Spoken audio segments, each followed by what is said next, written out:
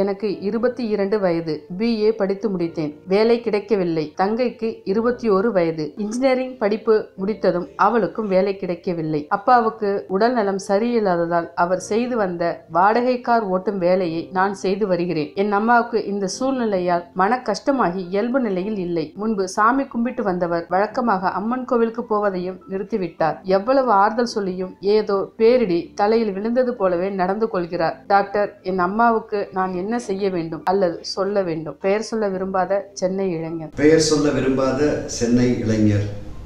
உங்க அப்பாவுக்கு உடம்பு சரியில்லை, தங்கைக்கு வேலை கிடைக்கல, நீங்க அதனால உங்க அப்பா நீங்களும் படிச்சு உங்களுக்கு வேலை கிடைக்காம இருந்து இப்போ உங்க அப்பா செய்த வேலையை கார் ஓட்டும் வேலையை செய்கிறீர்கள். சரி, இங்க என்ன, உங்க அம்மாவுக்கு அவங்க வாழ்க்கையை பார்க்குறப்ப என்னோட மகனும் படித்து முன்னுக்கு வந்து அவங்க வேலைக்கு போய் நம்ம குடும்பம் வேறு வகையில் நல்லா முன்னேறி வரும் அப்படின்ற ஒரு எதிர்பார்ப்பில் இருந்திருப்பாங்க. இங்கே வந்து அவங்க எதிர்பார்ப்பில் பல விதமான இடையூறுகள், பேரிடிகள்னே சொல்லலாம். அவங்க வீட்டுக்காரருக்கு உடம்பு சரியில்லை, அது ஒரு கஷ்டம். எதிர்பார்த்தபடி மகனுக்கோ மகளுக்கோ ஒரு நல்ல ஒரு வேலை அமையலை. இதெல்லாம் சேர்ந்து உங்கள் அம்மாவுக்கு மனசு ரொம்பவே கஷ்டமாக இருக்குது. அவங்க இது வரைக்கும் நம்பி இருந்த கடவுள் தன்னை கைவிட்டு விட்டார்கள் அப்படின்னு நினைக்கிறாங்களோ, இல்லை கடவுள் மேலே கோபமோ, இந்த கோவிலுக்கு போவதால் பிரயோஜனம் இல்லை என்று நினைச்சதோ, அவங்க மனசில் அவங்களுக்குள்ள வளர்த்துக்கிட்டு இருந்த அவ்வளவு தைரியமும் தன்னம்பிக்கையும் ஒரு ப்ராப்ளமை எப்படி நம்ம சமாளிக்கலாம் அப்படின்னு அவங்க கற்று வச்சுட்டு இருக்கிற பல டெக்னிக்கும் இன்றைக்கி அவங்களுக்கு உதவி செய்யவில்லை அப்படின்னு உங்கள் அம்மா நினைக்கிறாங்க. சரி, இங்கே உங்கள் அம்மாவோட மனசு சோர்ந்து போய் தன்னம்பிக்கை இல்லாமல் இருக்குது, கஷ்டப்படுறாங்க. உங்கள் அம்மாவுக்கு நீங்கள் என்ன செய்ய வேணும்னு பார்க்குறீங்க? அந்த நம்பிக்கை கொடுக்க வேண்டும். மனசு சோர்ந்து போகாதே, வாழ்க்கை இருண்டு போகலை, வேறு வழி இருக்குது. இப்போ சத்திக்கு நம்ம செய்ய வேண்டியது, நம்ம இதை செய்கிறோம். we are ஸ்டார்டிங், புதுசாக வேறு வகையில் வாழ்க்கையை அணுக போகிறோம். இப்போ என்னால் இந்த தொழில் செய்ய முடியும். அப்பா நம்ம குடும்பத்தை எந்த அளவுக்கு கொண்டு வந்திருக்காரோ அந்த அளவுக்கு நானும் கட்டி காக்க முடியும். தயங்காதே, பயப்படாதே, நம்ம இதுலேருந்து முன்னேறுவோம்.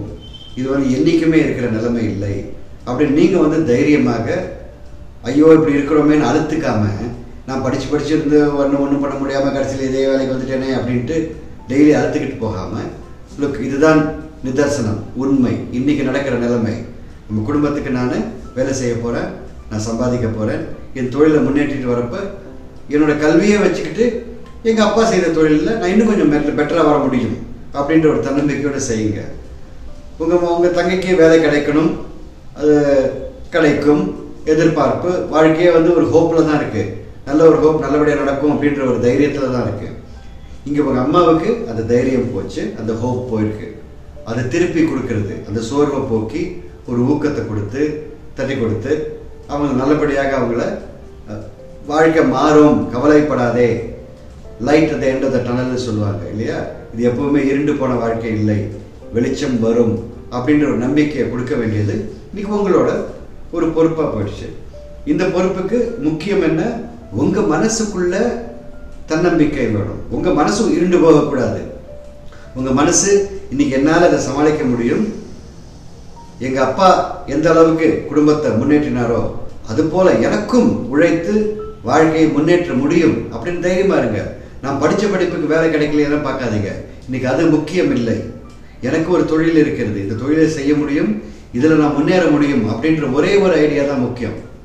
இன்றைக்கி படித்த படிப்புக்கு தான் வேலை, நான் இப்படி தான் இருப்பேன், ஒயிட் காலர் தான், ப்ளூ காலர் தான்லாம் பார்த்தாலும் அதெல்லாம் என்றைக்குமே நடக்காது. என்னோடய ஸ்கில், என் திறமை, இதுக்கு நான் அதை செய்ய முடியும் அப்படின்னு நீங்கள் முதல்ல அந்த தன்னம்பிக்கையோடு இருங்க. உங்கள் மனசில் அந்த லைட் எரிகிறப்ப அந்த லைட் வந்து உங்கள் அம்மாவோட முகத்தையும் நல்ல வெளிச்சமாக்கும். கவலைப்படாதீங்க.